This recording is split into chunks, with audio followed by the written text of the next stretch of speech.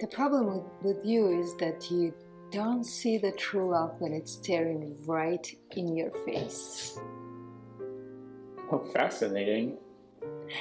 Let me give you an example. The lady in the grocery store this afternoon, you remember?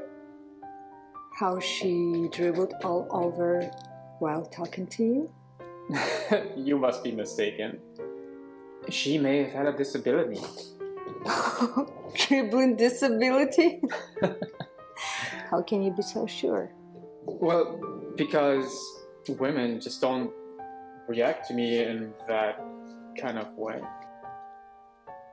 Are you saying that you never had a friend who liked you more than a friend? Well, I consider you a friend. Oh no, that's not what I meant. I mean, an intimate friendship.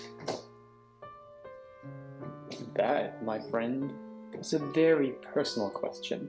I'm sorry, but after everything I've seen, this kind of personal questions are not fun anymore. Are you suggesting that maybe you, me? That's, my friend, is a very personal question. I thought so. Not so. Darling, can we have our food to go, please?